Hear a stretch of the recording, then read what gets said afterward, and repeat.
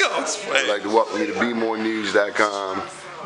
How you doing, Kevin Parson? How you doing, Donnie? Good to see you, brother. New book, SOAR. But we're still able to do the connections with the State Department. What brings you out tonight? Your thoughts? Well, Black boys. Yes, definitely black boys. I'm familiar with David Banks, particularly from the Coalition of Educating Schools for Boys of Color. He and I met almost 10 years ago down in New Orleans. And of course, you know that I was doing work with boys at BDJ Academy. So I came out for this brother. He's a good brother. I've been knowing him over years.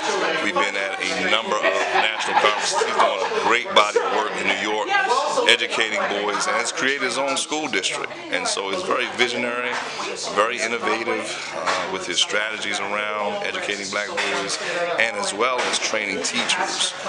He went into that a little bit tonight relative to his book. So I encourage everyone to get the book. If you're serious about doing a body of work around saving black boys, this is one of the books I think you should have on your shelf. Okay. Well, let's holler at David Miller. Your thoughts on this book? 49. David Miller, this book, SOAR. So, SOAR is a phenomenal piece written by David Banks, and it really talks about how we educate young men and how we build schools to educate young men.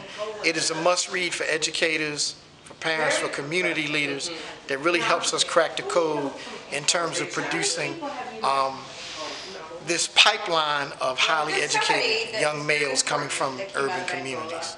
You are fresh back from Africa, on your way back to Africa. What's the flow? Man, you know, I'm here. I'm here working on a couple projects.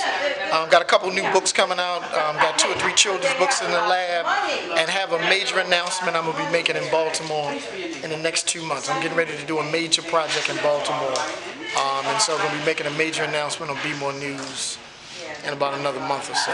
Yeah.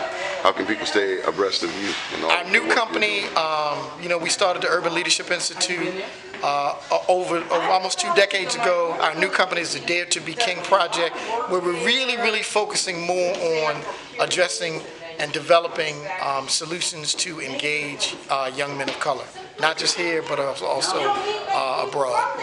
I hear you're going to be staying in W.E.B. Du Bois's house in Ghana. Well, the next trip, next time I go to Ghana in February, I'm going to be staying at Du Bois's house, going to be doing some writing and some traveling, you know, continue to do some of the work that we're doing in Ghana.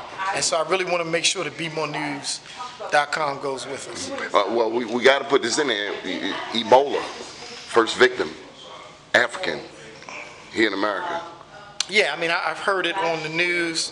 Again, like as any other major disease that impacts people, I think that we have the resiliency and the skills to address Ebola. But I think we got to be vigilant.